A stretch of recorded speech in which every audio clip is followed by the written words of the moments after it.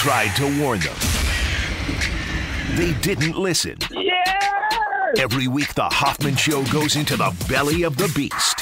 We read those comments, baby. Never read the comments. All right, you know how this works. We chop up the show into itsy-bitsy, not actually itsy-bitsy, but digestible pieces. We place those segments on the internet. You can watch them on YouTube at the Team 980 or at Craig Hoffman. And actually one more place that we'll talk about a little bit later with one comment in particular. But at Craig Hoffman, at the Team 980, we pull the best comments, sometimes the worst, and we talk about them here on the radio show. Anything else we should say before we dive in, Anthony? I think you covered all bases. All right, safety goggles on. Time to go into the comments section. We start with just a funny one.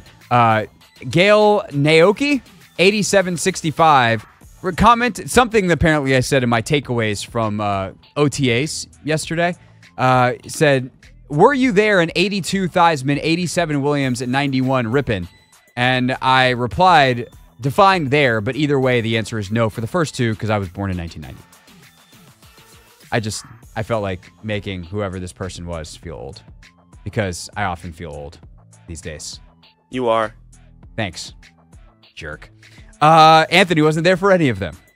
So there's that. Okay, to the actual comments now. Wow, it's a punchy Thursday here at the Hoffman Show. Okay, at Seth Santana 9477 says, I think we're overreacting on Emmanuel Forbes. Been a lot of Emmanuel Forbes discourse this week. I think we're overreacting on Emmanuel Forbes. Dan Quid said, throw away the depth chart right now, which I, of course, know he said that because I'm the one who asked him the question about that. I think some folks are overreacting about Emmanuel Forbes. I would also say that there's some of us who have been kind of questioning that since the second he was drafted. Like, I get the appeal of Emmanuel Forbes. I think there's a lot to like there, but there's also just the fundamental baseline questions of the size. And I also struggle with some of the discourse around Forbes, I think, Anthony, because there are people that try to tell you that his size wasn't an issue last year. And I just don't see it that way. Like, I watched DJ Moore push him away and go, yeah, if that dude weighed more, it'd be harder to push him. Like, would you rather push a piece of paper out of your way or a boulder? You'd rather push the piece of paper. Why? Because it's lighter. Force equals mass times acceleration. If the mass is not as heavy, you don't need as much force to accelerate it away from you. His weight matters. It's a physical sport. And not to mention, yes, there is other stuff that maybe is a bigger deal, his lack of physicality specifically, but he also is pushed easy because he doesn't weigh a lot. And I don't know why it's so hard for people to admit that. And maybe he can learn to overcome it. He did in the SEC, but I truly don't understand why it's so hard for people to say that or what they're seeing.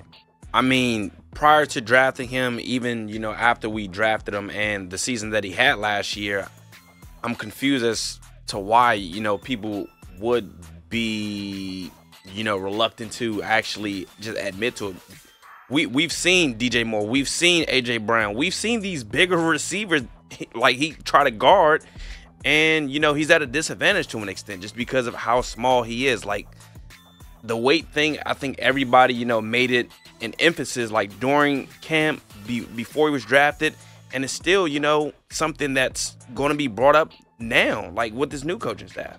If I tried to pass rush Trent Williams, I guarantee you someone would be like, he's not physical enough. It's not the weight. He's just not physical enough. It'd be the weight. Yeah. I'm also not strong enough and fast enough and twitchy enough to pass rush on Trent Williams, for instance. But part of the problem with that, the strength component, would be because I don't weigh enough. It's physics. It's math. Don't be mad at me. Be mad at the math. I'm mad at math all the time. It's also mad at me. It's a running theme on the show. At Wheeze 10 Toes Down 7559 says, what a name that one is. A skill set like Forbes needs to be on the field, and if these coaches are as good as advertised, they will have Forbes playing his best football. My question is what is Emmanuel Forbes' best football? And this does get into the rest of it, right? So the weight is definitely a part. If Emmanuel Forbes magically could put on 20 pounds, he wouldn't instantly be fine.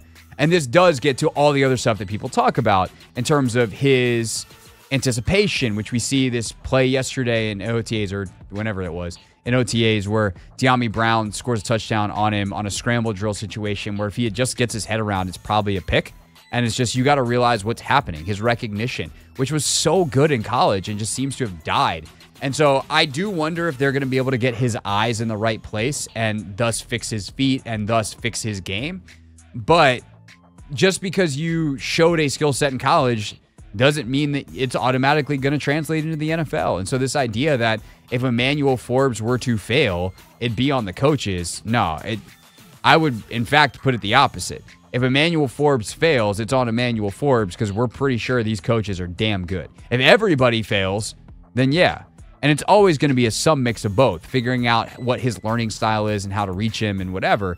But you can't reach someone who doesn't want to be reached. And so if Emmanuel doesn't dedicate himself to doing the things that he's told to do, which is what Rivera's staff would tell you happened last year. I just think they're bad teachers.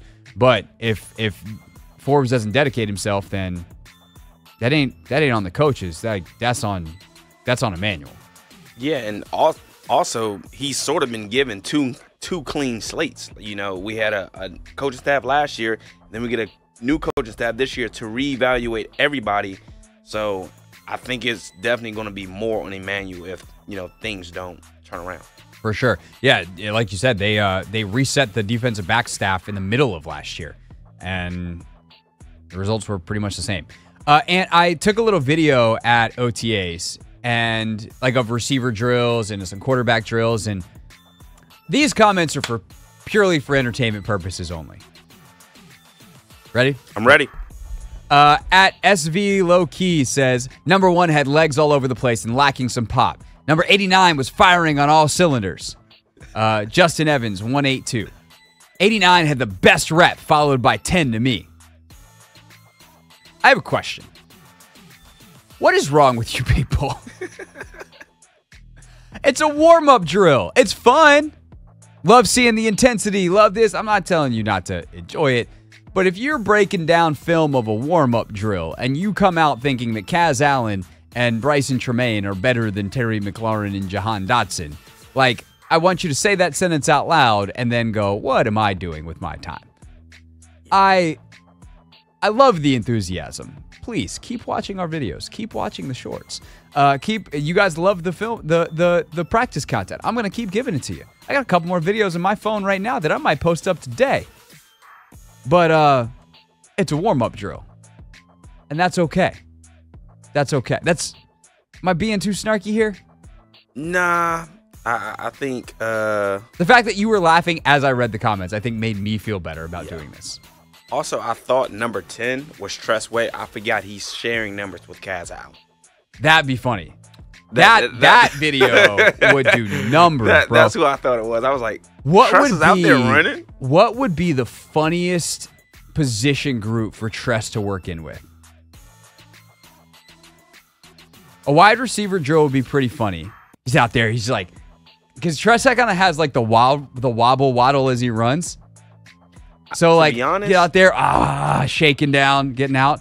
A running back drill for the same reasons would be funny. Yeah. What were you going to say, though? I would want to say quarterback, just because then we can really use him on special teams. Like, he can really... this is not for function, Anthony. This is for comedy. Okay. That's fair. Literally, the question was, what is the funniest drill for Tressway to be in?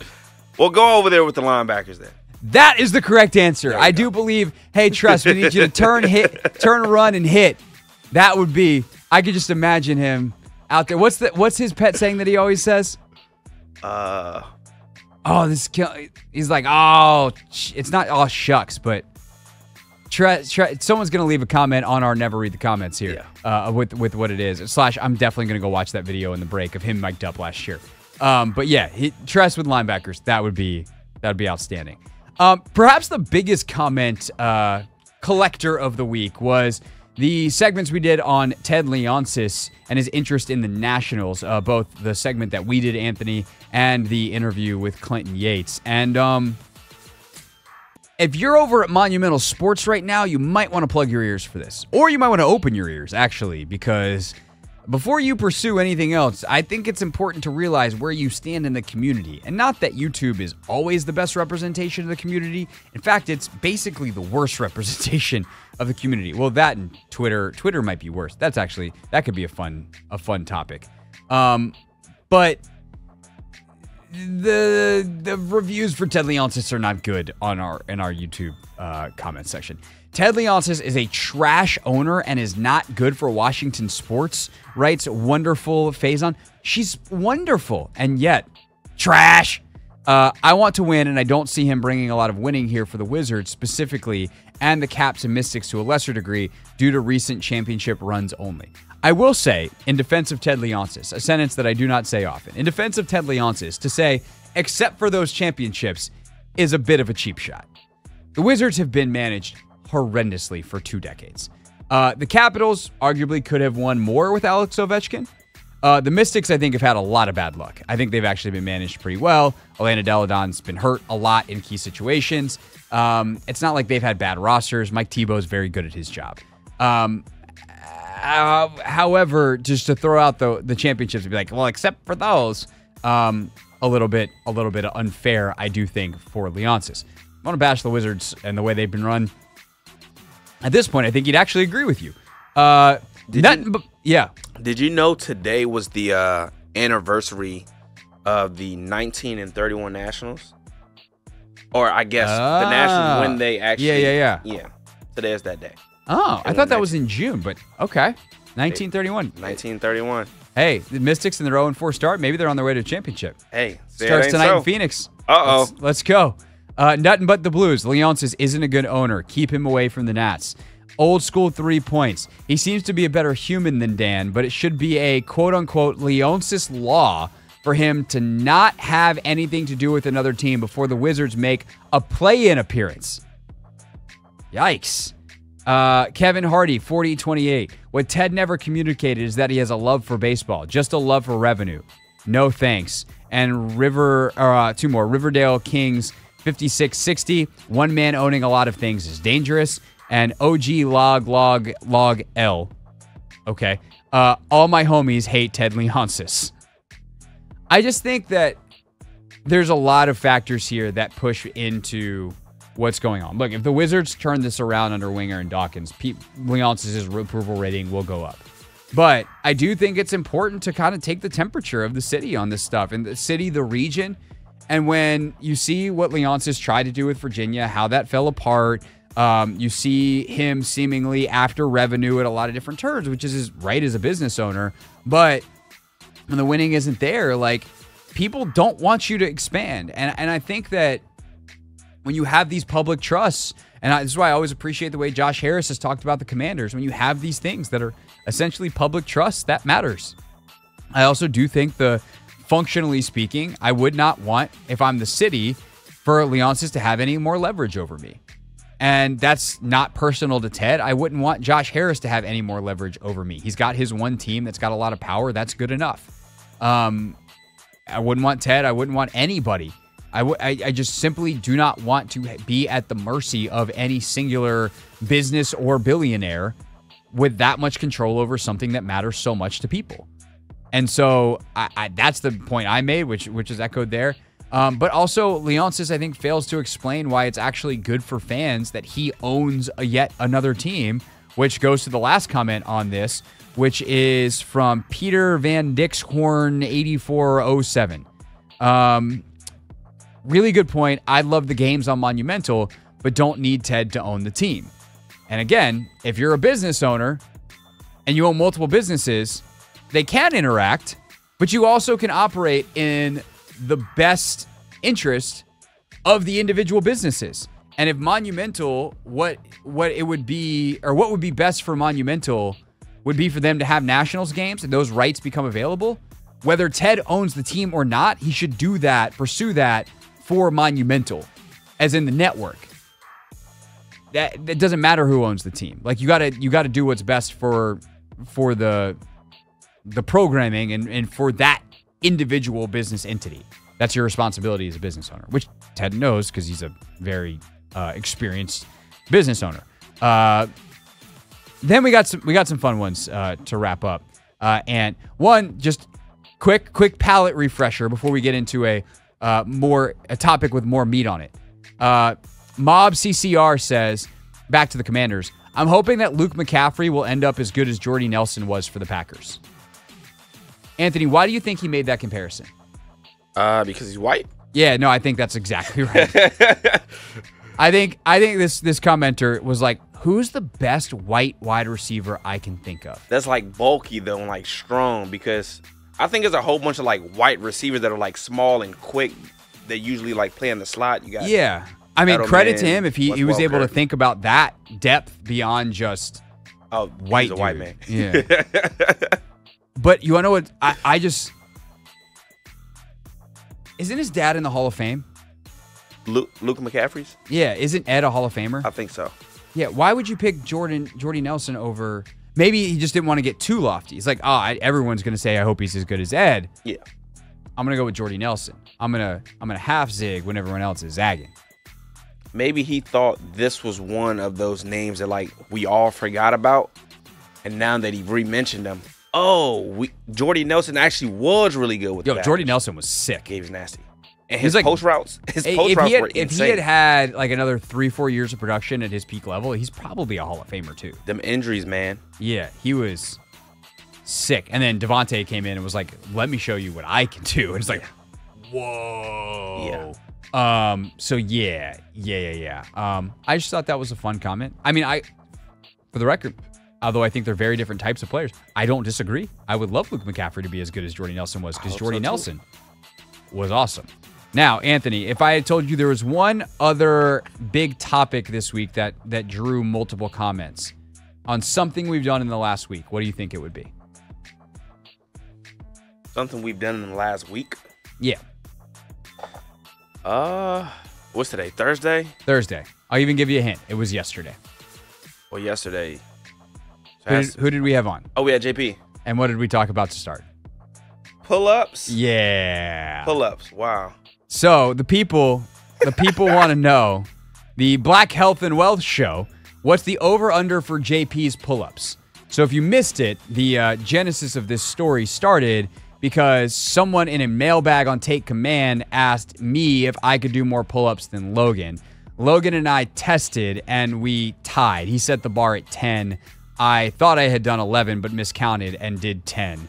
He also thinks he could have done more. He just kind of, not got bored, but was like, I don't feel like grinding out more pull-ups because then I'm just going to be sore and hurt. And which was perfectly fine with me because that's also kind of why I stopped. So we got a solid old man 10 in. JP heard that conversation, and so he wanted to get his in. He said he thinks he can do 5 to 6. So if he thinks he can do 5 to 6, I would say the number's 5.5. That's the betting number for JP Finley pull-ups. And I think I would go with the under. Oof. But also, the fact that he's got a pull-up bar at home in his practice, though, makes me think that maybe he's got a few more in him than we're giving him credit for. Maybe JP's one of those people, and I hope he's listening, that, buys a pull-up bar, stores it, it collects dust, and he never sees it again. He did make it sound like he uses it. So I'm going to say 5.5's the number. I think we need to test it soon. But Curtis Walker 3654 says the pressing questions now are, when do we get to see Ant do, quote unquote, at least 18 pull-ups? First of all, that was not what I said. I said at least 15. I said I've done 18, but I can at least do 15 easily. But I mean, I was supposed to actually do this yesterday, and I forgot when I got home. Okay. I can do this today. Are you just going to go to prep and do it? Yeah. Okay, remember, 2-second, not necessarily like a true 2-second, but like a 1-2 dead hang in between. If you need, I did take video of mine. Yeah. So if you need an example of like what the dead hang needs to look like, I can send you that. All right, and I just got to do 15, right? Because 18 with a 2-second dead hang. Now, well, you're the one who said 8. I haven't set a number for you at all. Okay. So well, I want to see if you can get to 18. I'm not getting to 18 with a dead hang. If the numbers, okay, so the number's then 14.5. You're saying over? Oh, that's a lot of pressure, Craig. I'll go over. I would actually take you over too. You're strong. And you're also, relatively speaking, compared to me and Logan. And like, I'm lighter clear, than you I'm a guys. lot closer to you than I am to Logan. Yeah. But yeah, you're light. You're I have light some and long strong. arms, though, man. You do have long arms, which does make it a long way to go. Yeah. Last but not least, real quick on the way out here, at Brandon Hall 5615 is the newest subscriber to our Hoffman W Sports channel. That's right. We have a brand new YouTube channel just for our women's sports content, including a ton of exclusive content. We play sometimes like some fun clips and stuff here on the radio show. Sometimes, obviously, that is in full on our other digital platforms. But now we've got a home just for our Spirit, Mystics, NWSL, U.S. Women's National Team, all that coverage. It's already actually kind of blowing up, which is amazing. But I thought this comment from Brandon Hall was hilarious, so I wanted to end it here. And I've decided to be less trash as a footy fan and expand my interest into the women's side of things. I very much appreciate you all for helping get my knowledge level up to speed. Subscribed. So Brandon, salute. Thanks for subscribing, and congratulations on being less trash. When we get back here on the Hoffman Show, speaking of trash, an absolutely trash take from two of the people who I think are the smartest talking about football at all of ESPN. That's next here on the Team 980. Hey, this is DA, and you're listening to The Hoffman Show on the Team 980 and the Odyssey app.